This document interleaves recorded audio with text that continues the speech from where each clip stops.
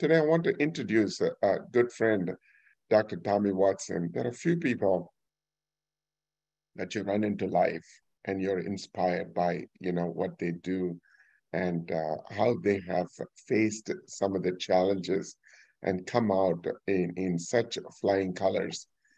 Today's speaker, one of the speakers today, Tommy Watson, is one such character. The first time we had a chance to sit down and have a breakfast, we connected so well. And so immediately, right after, he said, Cyril, how can I be part of this? And I said, Dr. Tommy, can you come and speak to our kids? And without even a blink. And he said, yes. And in fact, he pressed on me and said, Cyril, when is the next Kids2Career? I'm thinking, Brother Tommy, you're so glad. I know we are so glad to have you here. But at the same time, your enthusiasm and your passion, it just overflows. Dr. Tommy, Miss Sarah always says, living life to the fullest till it overflows. And we see that in your life. And so it is with such a pleasure to introduce you this morning. And the floor is all yours, brother. And you can take, the share as well. Awesome. I'm giving you Dr. Surreal. We call you Dr. Surreal for the work you're doing, man. It's amazing work. Thank you very much for having me. Dr. Liz, thank you very much as well. And for the amazing team you have, man. Give yourself a round of applause for our team here. Great team. Love it. So, everyone see my screen out there? Yes. So to everyone, it's a pleasure to be with you this morning. It's an honor to be with you. You guys have some big goals. I know I've heard a lot about, the work you guys are doing with Dr. Surreal, and he's fired up and telling me about the big goals and dreams and careers you guys are pursuing.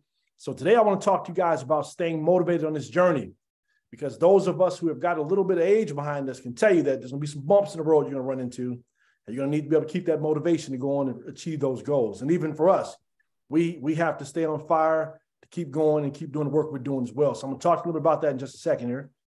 Make sure everybody can see my screen. Still with me there? Mm-hmm.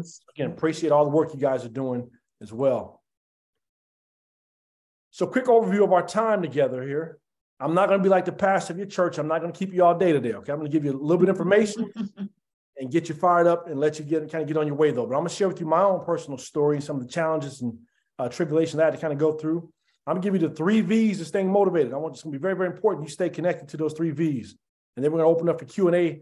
And then Dr. Surreal, I got a surprise for him at the end. You got to make sure I give him that surprise at the end, all right? Okay, fantastic. Okay. Awesome. So the first thing, and also want to encourage you guys as students and parents, feel free to take pictures of my slides as well, okay? So I want to start with the first question. My first question is, what does it mean to have hope, H-O-P-E? And just feel free to come off of mute and just tell me, shout it out. What does it mean to have hope? You can shout it out. Just talk to me. I think hope means believing in something that will happen, trying to make something happen, or just being optimistic. I love it. Very well said. Absolutely. Anyone else want to share out? I think hope is similar to faith. Yeah. It's synonyms of faith. Synonyms of faith. So that's the best way I could explain it, honestly. It's saying that it's talking to the same thing of faith. Yes. Anyone else? Awesome. You guys hit it on the head. Here's the acronym I like using for hope. I want everyone to take a picture of the slide here, okay? Have only positive expectations, or screenshot it, whatever you have to do, because it is going to be absolutely critical. If you're going to move forward and achieve any goal that you have to have hope. Have only positive expectations. So you have to believe in the end you're going to win. Because whenever you go into a situation and there's some doubt there, or you're thinking that, I may not necessarily win, you're probably not going to be able to achieve that goal or dream. So it's going to be very, very important that you take a picture of the slide, keep this handy, have only positive expectations. No matter what you face and go through in life, you have to believe in the end you're going to win. Another note I want to make is it's very, very important to dream beyond your circumstances. People often ask, they say, Dr. Watson, how did you make it beyond your circumstances? And I tell them I had to have a dream. And you'll find this is one of the most common behaviors of all successful people. They were able to dream it before they were actually able to really get it into fruition. So I want you to be able to be a dreamer, no matter what your circumstances are telling you. I want you to have a dream that's bigger than your circumstances. And for me, that's the key to how I got to where I am today. You know, I had to not only dream beyond my circumstances, but it allowed me to survive and also stay alive. You'll hear in a few moments here that literally my dreams allowed me to stay alive.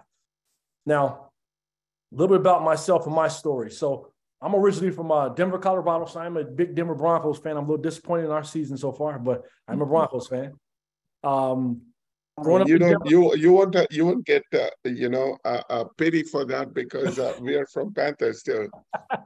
You're right. You guys had a couple more wins than me, so we'll talk about that though. Yeah, for sure. So I'm originally from Denver, Colorado, and several years ago I was back home in Denver, and I was sharing my story with the local newspaper. And as I was sharing with the reporter, she stopped me midway through and she said, "Okay, Mr. Watson, what you're saying sounds okay, but I need to make sure what you're saying is actually true." So she asked for my parents' names. I said, "That's fine." I said, "Just don't use their names in the story." So I continued to tell my story to the newspaper reporter. I stopped. We ended. I was living in Minnesota. The next day, I went back to Minnesota. The following day, I received a phone call. And it was a reporter. And she says, "Mr. Watson, typically when someone like you tells their story, they tend to exaggerate their story." She said, "In fact, you're not telling your whole story." She said, "I'm looking at your parents' criminal background records. And there's a lot of things you're leaving out." And at this point, I had never come across my parents' criminal background records, so I didn't know what she was talking about. It was until years later that I actually got a chance to see my parents' criminal background records. So here's what I found out. So top page, my mother's, 12 pages front and back. Bottom, my father's, 18 pages front and back. So by the time I finished high school, my mother and father were arrested a total of 121 times. They were drug addicts and shoplifters in Denver, Colorado. Wow. In fact, my very first year I was born, this cute little fat little baby boy, my mother was arrested 11 times. 11 times. And by the time I was in third grade, I lived in numerous foster homes, crisis centers, motel rooms, lived with my grandmother several times, lived with different friends and family members. I went to 4 different elementary schools within 1 year, had a learning disability I didn't know anything about at the time, struggled in school. My teachers didn't believe in me. I didn't believe in myself. And then when I was in second grade, I met my oldest brother by pure coincidence, he was visiting a foster home we were in with another family. And my 2 older sisters happened to remember him. That's the very first time I met my oldest brother. And I remember by the time I was in third grade, behind this smile was lots of pain. And in the 80s, when the Crips and Bloods were being run out of LA, they migrated to Denver, Colorado. And behind this third grade, with all this pain, I wanted to join the local Crips. That was my goal as a third grader. And mine at the time, who I was living with, she was very smart. And she said, "I got to get this kid involved in something. He's going to probably die early or end up in the penitentiary at an early age." I was so destructive. So my aunt got me involved in basketball. And basketball literally saved my life because everything I was looking for in the world of gangs, I received from playing basketball. Sense of belonging, a great male mentor coach. Other kids got a chance to be around other kids who had similar goals and dreams. So basketball was my everything.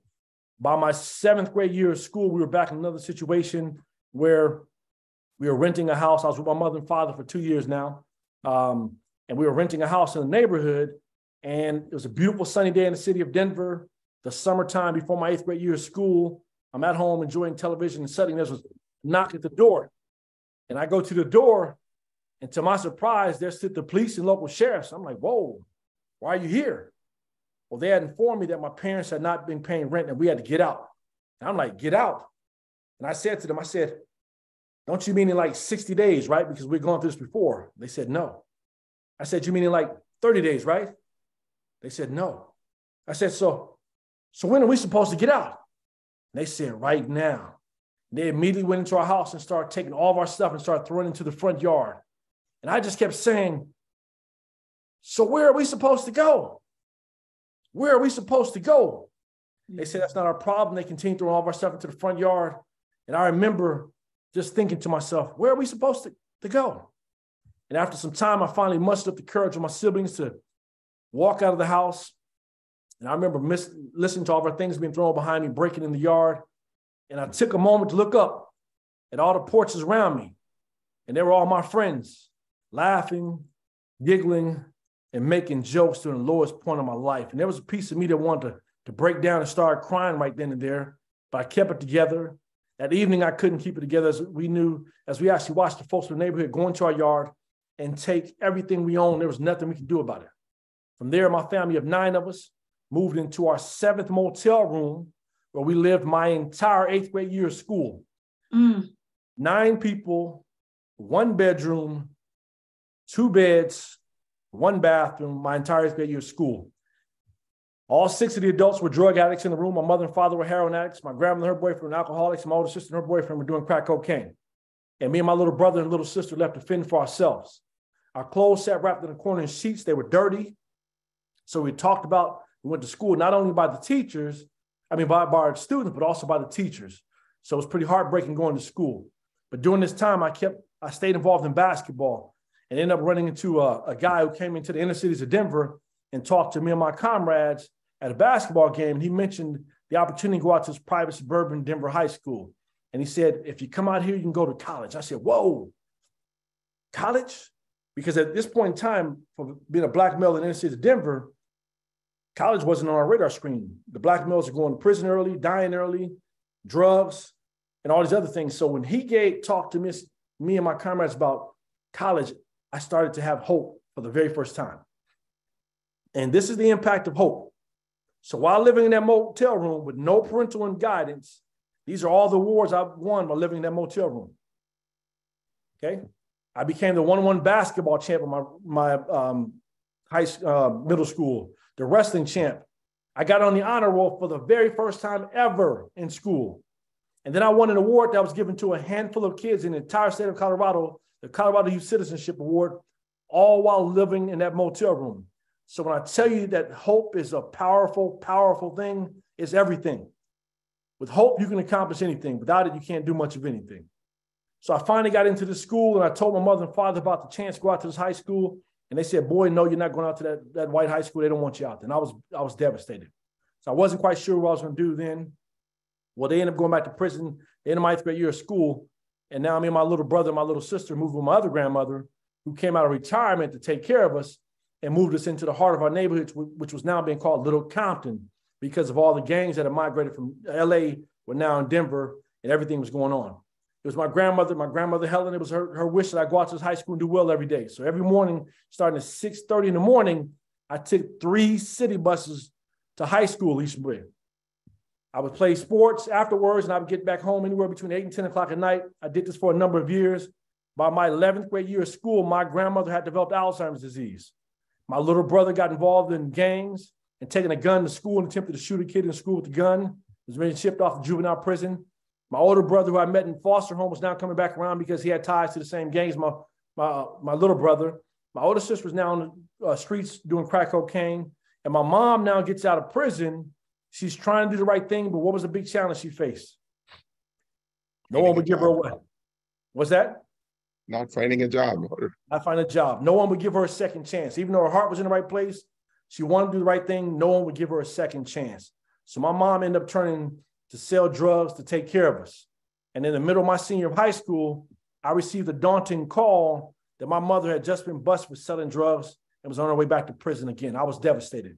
In the meantime, I was being recruited as one of the top football players in the country. I was an All-American football player. I had over 30 scholarship offers. I was the MVP, and my life was falling apart.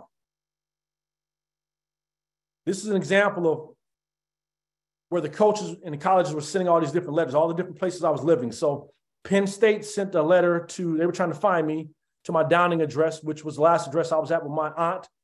The Texas A&M sent one to the Humboldt address, last address I was at with my grandmother. The other one sent one to Steele, the last address I was at with my mom. And the Florida Gators couldn't find me at all. They sent it to my high school. So I was all over the place. So during this time, how do you think my grades were? How do you think my grades were? Think they were good, bad? Who says good? Anybody says good out there? Yeah. Say me. Me, who says me? See, Justice, he said he believed in me, okay? Actually, they were horrible. You look at the bottom there, you see a 1.75. Horrible. I was struggling. How many days of school do you think I missed during that time? Probably a lot. Yeah. Nancy, you say a lot too, Nancy? Yeah. Hey, Justice, Look at the second line from the bottom, Justice, and see what it says when it says tardies and absence. How many does it say? Come off of mute, Justice, and tell me. Can you point it out for me, please? It's kind of hard to see. The second line from the bottom. Okay. Oh, my. None. Yeah. 0. I missed 0 days of school in the midst of all that. Why? Because I knew education was going to be important. I knew education was going to be my lifeline. So I kept going to school no matter what, no matter where I was living at. I found a way to get to that schoolhouse every day. And my teacher simply said, if you get here, we'll take care of the rest. We can't control what happens outside of school, but you got to get here. So my dream was bigger than my circumstances. So here I am on National Football Signing Day, signing my letter in the principal's office to go play football at the University of Minnesota. But what you can't see is all the media that's stuffed in the principal's office. They're all celebrating my success on the football field. But in the back of my mind right here, I'm wondering, where am I going to sleep at tonight? As I eventually found myself homeless and didn't have anywhere to stay at. But a friend of the family came through and said, hey, I'm going to let you sleep on my floor, but you got to be out come May. And I told you guys before, school was really tough for me. So I struggled to graduate from high school, barely graduated from high school. My family put me on a Greyhound bus and sent me off to the University of Minnesota and they said goodbye. That was 30 years ago. I've never moved back home to Denver. So I got to the University of Minnesota, which was the second largest college in the country. I got there. My mom was in prison. They had never had an athlete come to my circumstances. I got there. My mom was in prison. My dad was in prison. My little brother was in prison. My grandmother, who's my last legal guardian, was in a nursing home. My oldest brother was back in Denver gangbanging. My oldest sister's back there on crack cocaine. My second oldest sister was in foster care in Iowa. My youngest sister was back in Denver living with my aunt. And between my junior and senior of high school, I lived in 5 different locations and spent the last 6 months homeless, sleeping on the floor of a family friend. I got to the University of Minnesota. It came down to either focusing on football or academics. Which one do you think I focused on? Football. Football. Nancy, you didn't believe in me, huh? Who says, who believed in me as a student? Anybody thought I'd focus on school? I think you'll focus on school, but probably football. That's just kind of middle. Okay, Nancy, you hit it on the head. I was focused on football. Go Golden Gophers. Golden Gophers. That's right. There we go.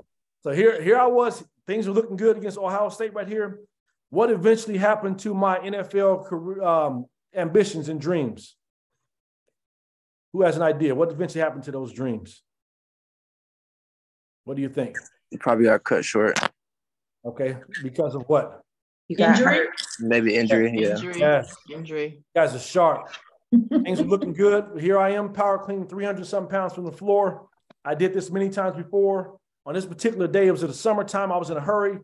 I remember getting down to pull the weight, and I went to pull, and I was in a hurry. Instead of using my legs, I didn't pull my back. I found myself doubled over on the floor, pain shooting through my body and tears coming out my face. I looked at my coach. I said, I can't move.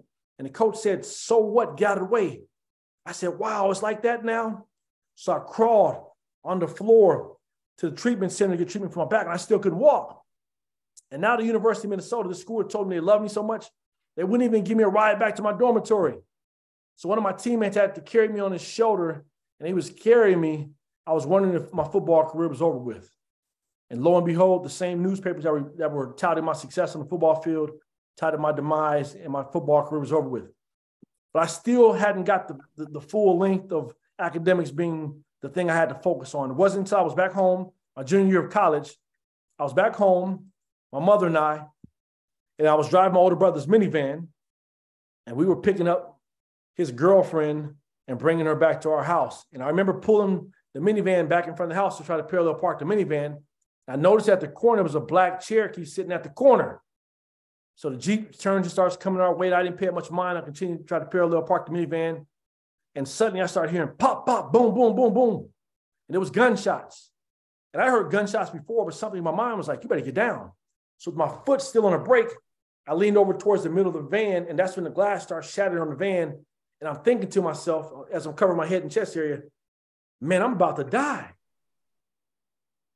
And then the gunshot stopped. I looked around. I got the glass off me to see if I had been shot, and thank God I hadn't been. I instantly looked over at my mother. She wasn't moving, and I started to panic a little bit. But then she pops up and she responds. We look for the young lady in the back. She pops up.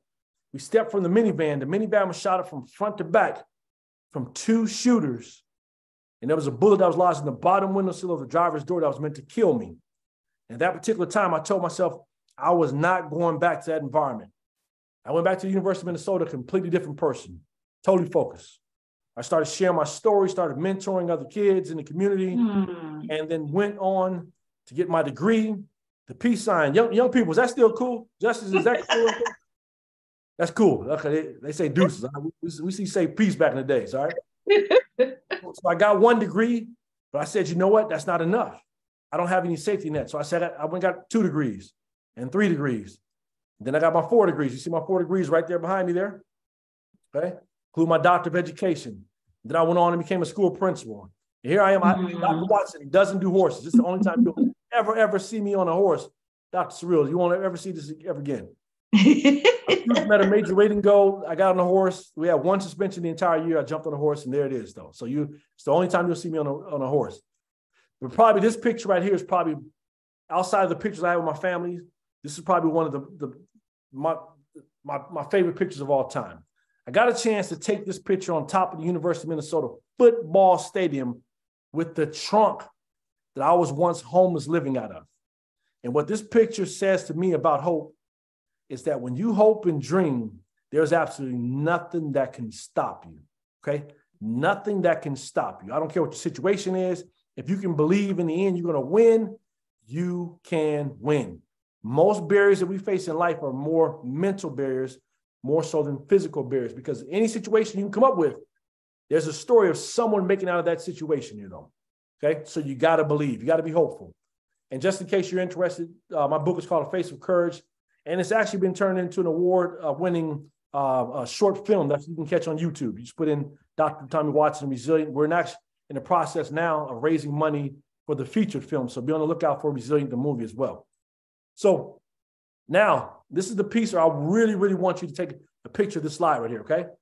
Because I did my doctoral work on motivation. I want you to know that no matter, these 3 V's are prevalent in all aspects of motivation, okay?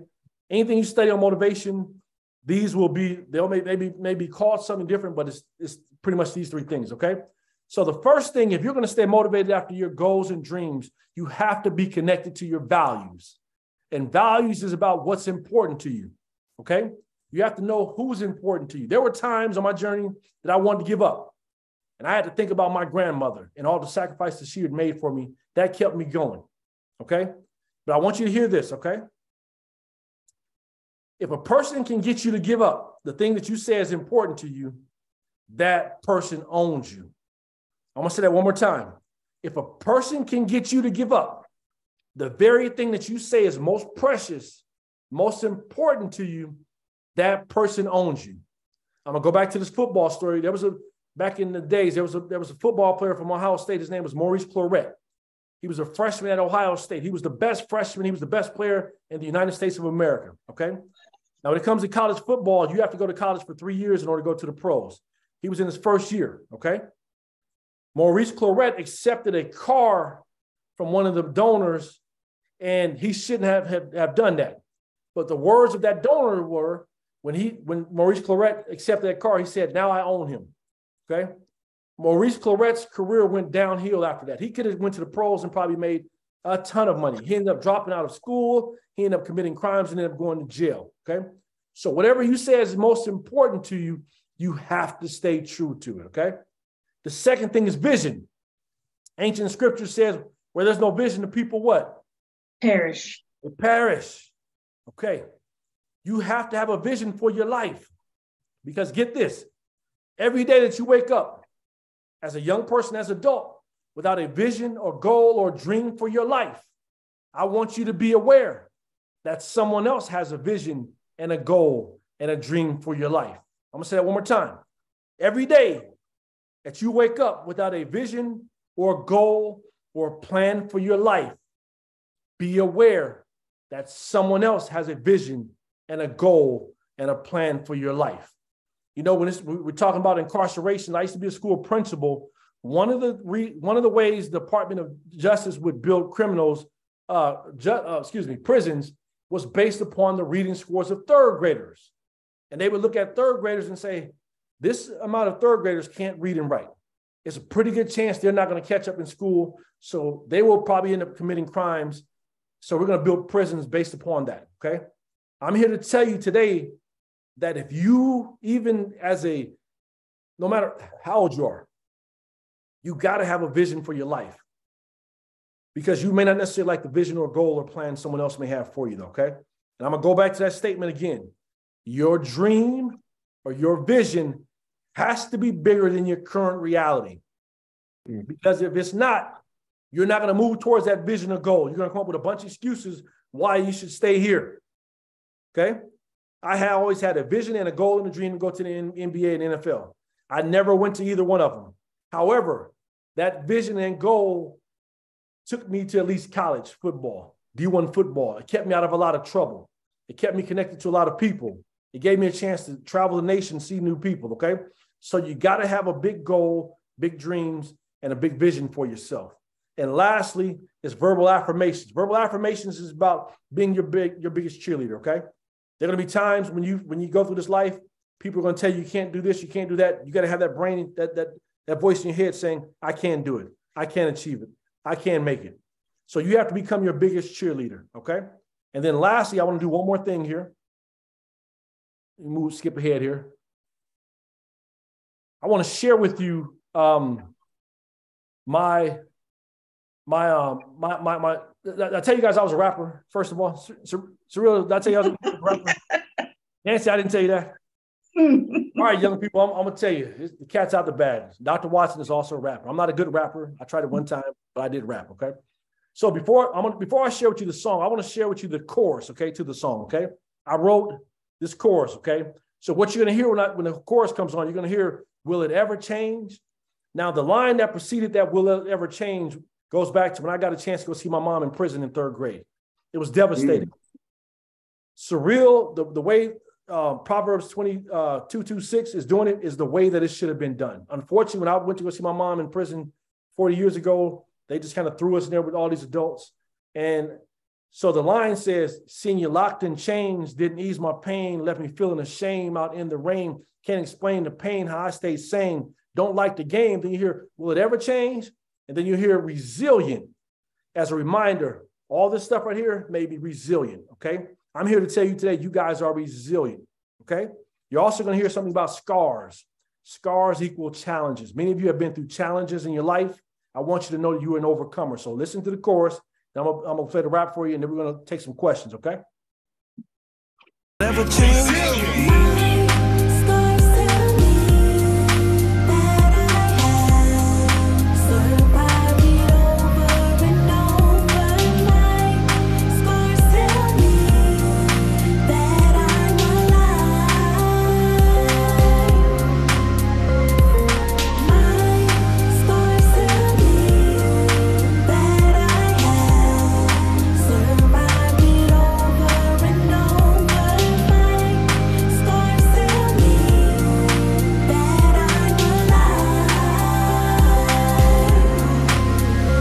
Yes, I want you guys to know, when you look back over your life and think about the scars and challenges that you face, you are an overcomer. Don't let those things overwhelm you. You are an overcomer. You are a survivor.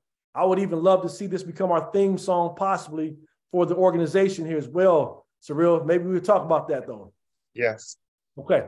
So now I want to shoot you guys a couple of bars, all right? So what you're going to see is, it's called a music video. It's going to be clips from my movie, but you're going to get a chance to hear me rapping. Here we go. Can everyone see that? Mm-hmm.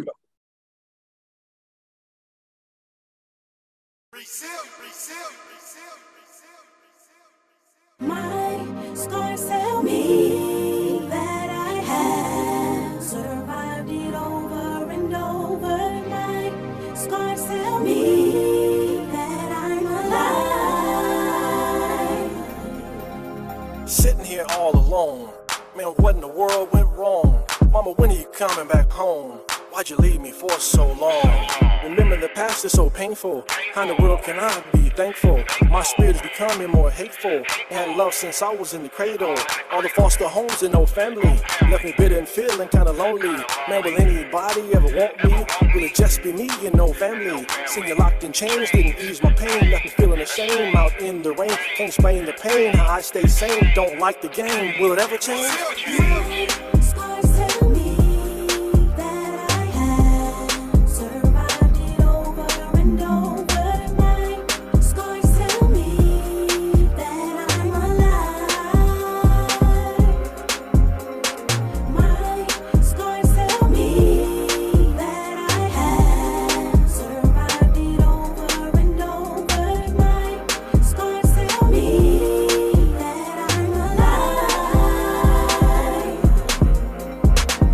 Motel rooms, no address. Did very little to relieve the stress. Everything around me says I'm doomed. Hoping tomorrow come real soon. Mom and dad left and betrayed us, giving the dope man all our stuff. Will I ever get a chance to trust again? Man, I'm lonely and have no friends. My life is broken, filled with void. Everything around me is getting destroyed. Will I ever get a chance to experience joy? People I like, I now avoid. How many parents leave their kids for days? How many leave and go their separate ways? How many grandmas raising babes? How many? You'd be amazed.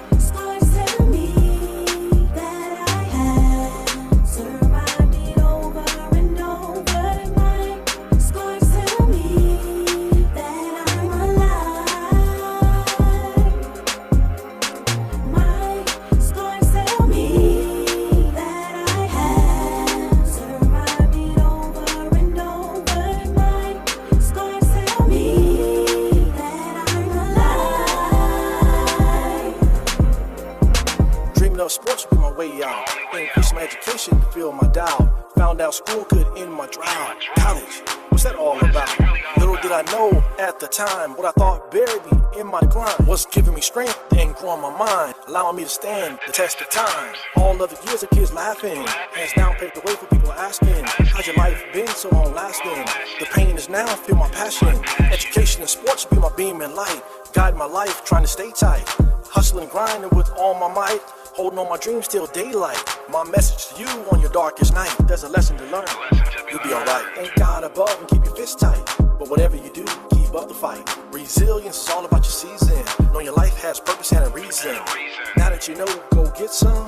Yours truly, Dr. Watson. All right, I have to drop the mic there.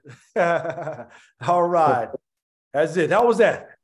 Oh, wonderful. Brother, thank you so much for taking time to do this morning with us. For the rest of the team, I never told them this, Dr. Watson, that you're joining the journey with Proverbs 2-6 as we break the generational curse.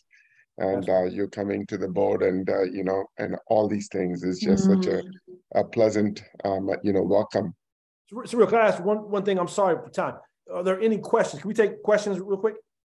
Yes. Are there any questions out there? My apologies. I wanted to make sure you guys got that information there.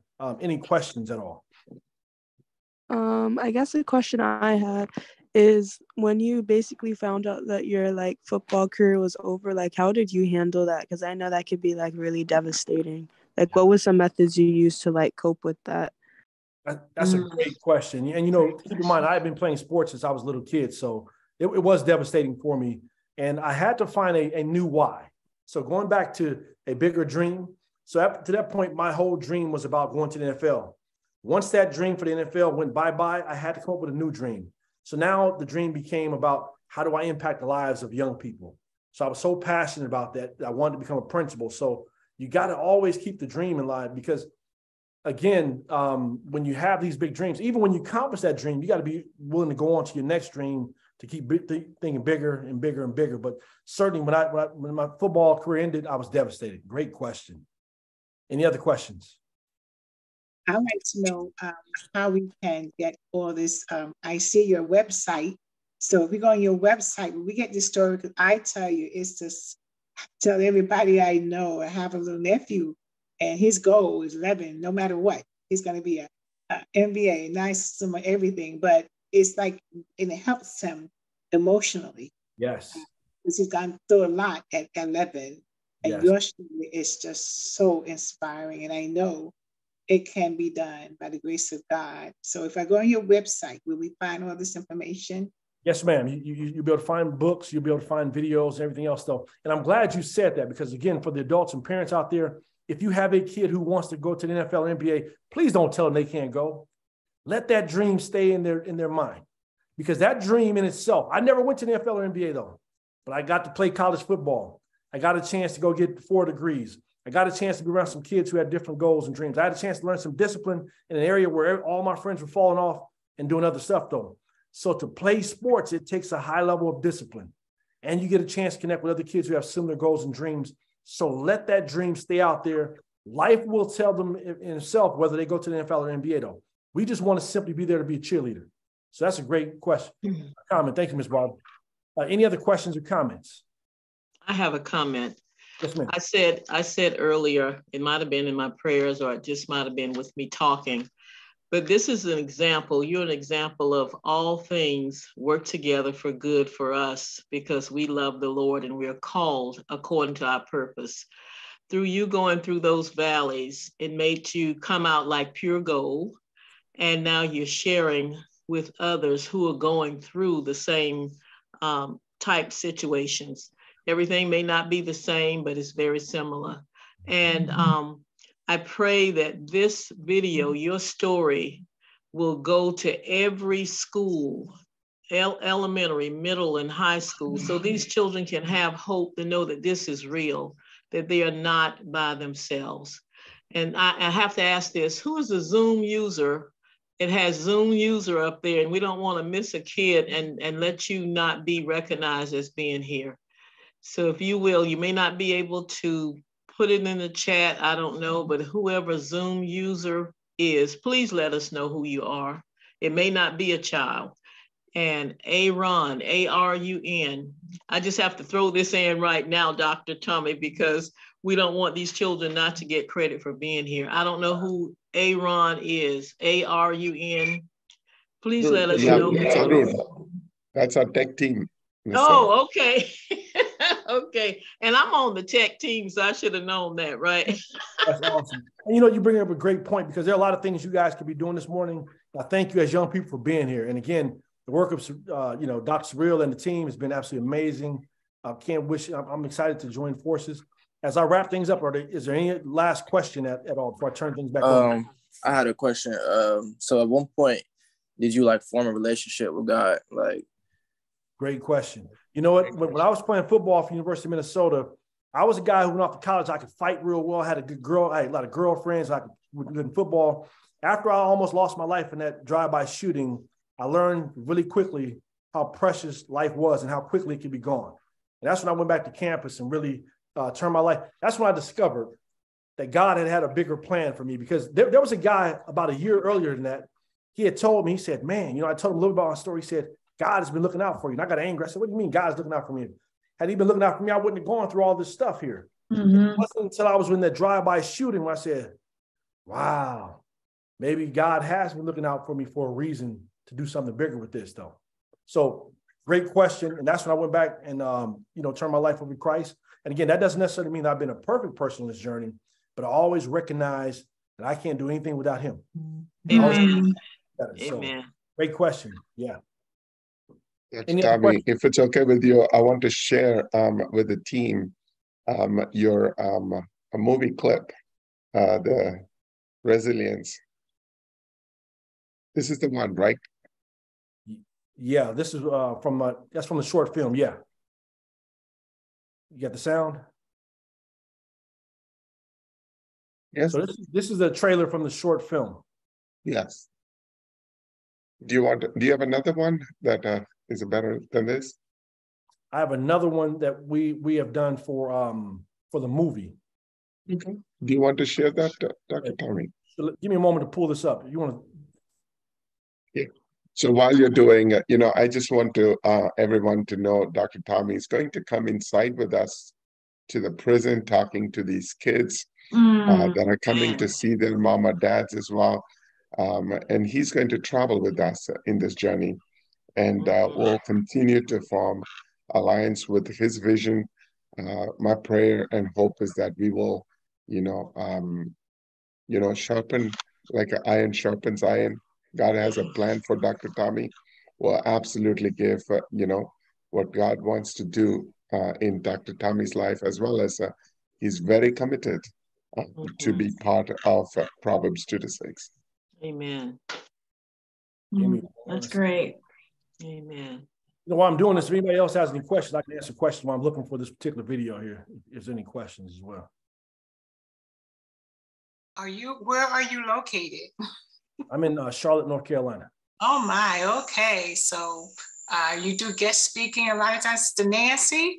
I do. You can get him at Faith. Yeah, definitely reach out to me. Would love to speak and encourage. That's what I do. I love it, especially in the area here as well. I have a sister in Charlotte, so just to sometime meet you. Are you at a church, or we just have your office? I have my own business doing this. I go around the country doing it, but also he's a motivational speaker. Yeah. Well, welcome. We're so happy to have you with us. Such a blessing. Pastor Cyril, for all your wisdom and connections. Thank you very much.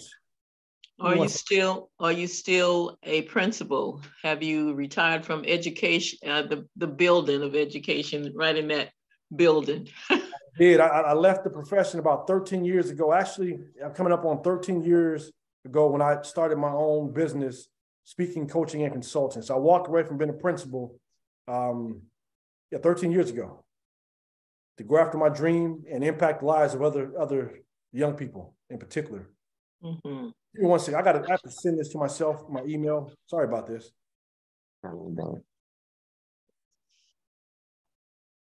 Cyril, I don't know if there's any comments you make. Anybody? Yes.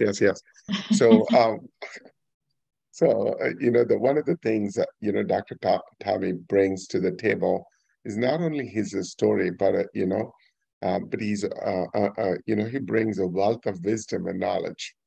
A lot of times, we see that we all need inspiration.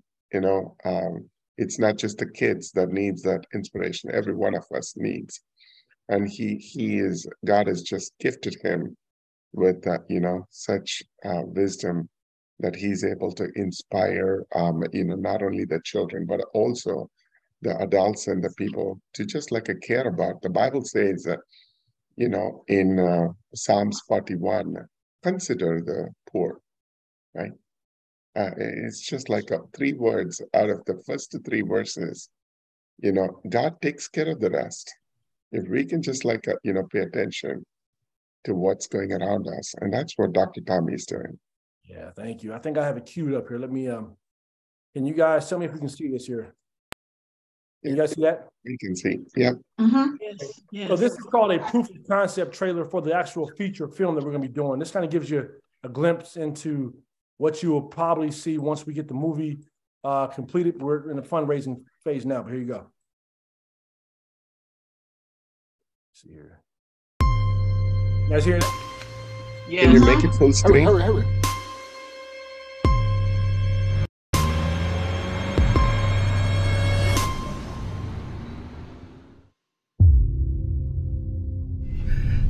So good. I thought they had me. Not on my watch. Hey man, what are you doing? I'm a social worker. Right now, I need you to come with me. It's gonna be okay. Don't cry, Tommy. Don't cry. Mommy! When you was little, all you ever wanted to do was play football. So I'm out here robbing and stealing and carrying on, just missing all of it.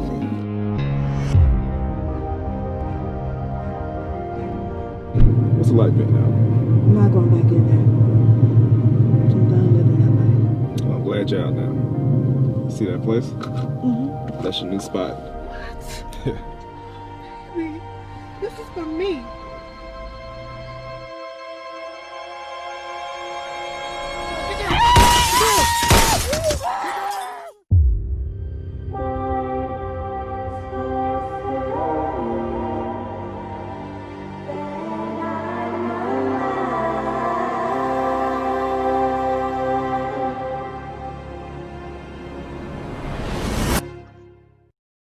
There you go. It's coming soon. Be ready for that.